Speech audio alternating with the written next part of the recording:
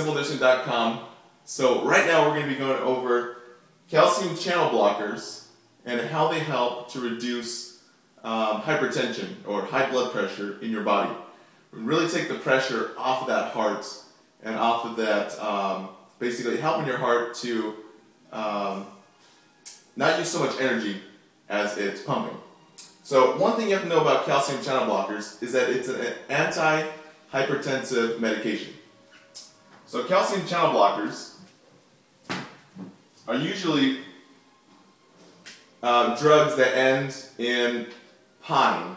So, let's see here, P-I-N-E. For instance, your drugs that end with the word pine.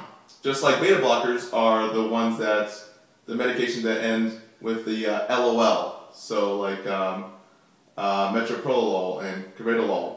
But calcium channel blockers end in pine. But one of the biggest calcium channel blockers that is used in the hospitals is, let me see, cardizem. And cardizem is really used with patients with have really high blood pressure. They usually put on a cardizem drip. So right now I'm going to show you guys the mechanisms of how calcium channel blockers really relieve the pressure off that heart and really help your heart to give it an easy, smooth contraction. So let's get into it here. So let's do some basic anatomy physiology. So here's your heart.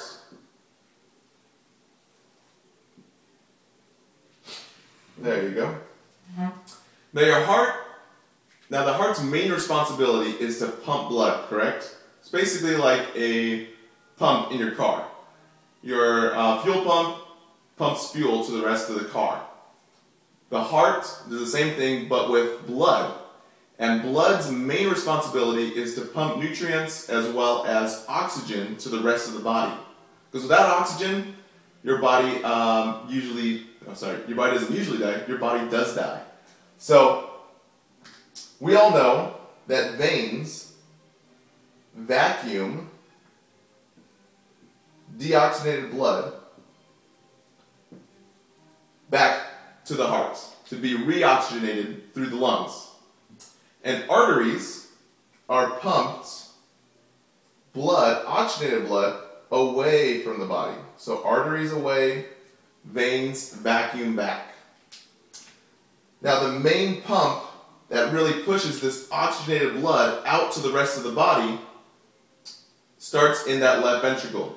And that's why this left ventricle has to be big. It has to be bigger than the rest of the aspects of the heart to really pump blood to the rest of the body and get everything oxygenated. So here's a question for you. The blood is pumped from the left ventricle through the aorta into the peripheral veins and the peripheral vessels.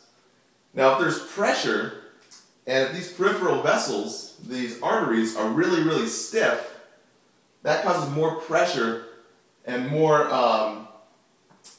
energy used by that left ventricle to really push against that resistance. Just like if you're going to push open a door, and the door is really heavy, there's a lot of resistance on the other side of that door, you'd have to use a lot more energy, a lot more oxygen, a lot more energy just to push that door open. So if there was less resistance, and it would be a lot easier for you, and a lot easier for your heart would not be pushing as much. And really, your heart needs to last you for your lifetime. So we really want to take the pressure off your heart and bring down the blood pressure. And that is what calcium channel blockers do. So let's take a closer look at the vessels of your heart and how we become less resistive in your blood vessels. So if we took a big picture of the epithelial cells of the blood vessels and really blew it up like this, we know that the cells of a blood vessel kind of look like a city. So if we blew it up here, and we took a big picture of this peripheral vessel, the artery, we know that the cell looks more like a city. If you guys haven't seen that lecture that I have about the cell being a city, it's really actually fun. Because we know every cell really operates like a city. Because every cell has walls, like city walls. Every cell has a city hall where all the decisions are made. Every cell has a cleaning department, which really cleans up the city, also known as your trash department. Every cell has kind of a post office that sends messages out and receives messages, kind of like a post office of your city. But the big thing right now we're talking about is the city gates. And these gates are called channels of your cell. So we can say that these gates bring enzymes into the cell and also release enzymes from the cell. And the big channel that we're talking about here is calcium. So why do we want to block calcium from getting into the cell? It's very simple to understand. What does calcium do? So if calcium is blocked from getting into the cell, it's going to make your cell less hard. Because what is calcium and calcification? Calcium and calcification makes things hard.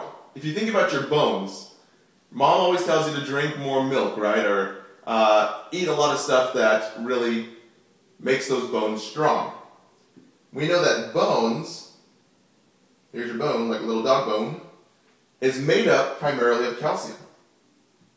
That really makes things hard. Now, do we want really hard cells? If the cells are really hard, it's going to make all these blood vessels, all the cells in this blood vessel system really, really hard, causing more pressure on that left ventricle to push against. My dad was an LAPD for over 30 years, and he was saying that one of the biggest things that really makes bulletproof glass bulletproof is not that they make the glass thicker, it's just that they actually infuse the glass with electrolytes like calcium and another one being potassium. And it makes the molecular structure of glass so tight that bullets can't get through. So, if we're infusing calcium into that cell, we're really actually causing those cells to be bulletproof really, really hard, and those bricks, those cells that make up the vessel, really, really hard and really, really rigid. If we're blocking the calcium from entering the cell, and how do we block these? We block the channels where the calcium enters the cell. We're blocking this bulletproofness. We're blocking things that make the cell hard. So then we have more flexible cells, more flexible blood pressure, more flexible highways of the heart. And it's really easy now for the left ventricle to push, because as that left ventricle pushes, the arteries expand, they stretch, and they relax. They stretch and relax. So the left ventricle now, there's less pressure as it's pushing against vessels that are able to expand and relax. If we have calcium that's really just crowded in this cell, we're really having a bulletproof cell. And that resistance now is so high that the left ventricle has to really push and really, really cause a lot of cardiac output and a lot of stroke volume and really work hard to get blood out to the rest of the body. Because these vessels are so hard now that it's not really expanding. The vessels aren't stretching and they're not relaxing. They're really stiff. So a way for your body to reduce energy output from that left ventricle and really cause that left ventricle to have the most cardiac output and the least amount of energy possible is to block these calcium channels. So as we block the calcium channels, the heart becomes a lot softer, the vessels become a lot softer and a lot more elastic. So if you don't want bulletproof vessels, and you want those vessels to be more elastic, we have to really block these calcium. Because, obviously, calcium makes bones hard. We don't want hardness being in our vessels, especially when that left ventricle is pushing against it and having to push all the oxygen out to the rest of the body. So hopefully that makes sense now in terms of calcium channel blockers and why they reduce blood pressure from high blood pressure, hypertensive states, down to something more regulatory for your body to adapt to, and really bringing the pressure off of that left ventricle. So hopefully this helps. If you haven't picked up your copy of the Pathophysiology Bible, we have over 70 concept maps for you ready to go for your next concept map or for your next clinical day. It's all covered in the Pathophysiology Bible. You're going to cut your study time by about 200%. And this Pathophysiology Bible is amazing because you have 70 different concept maps with nursing outcomes, R interventions, signs and symptoms, pathophysiology for the top 70 diagnoses of why people are admitted into the hospital. So pick up your copy of the Pathophysiology Bible, the concept maps, and hopefully this calcium channel blocker lecture helped you.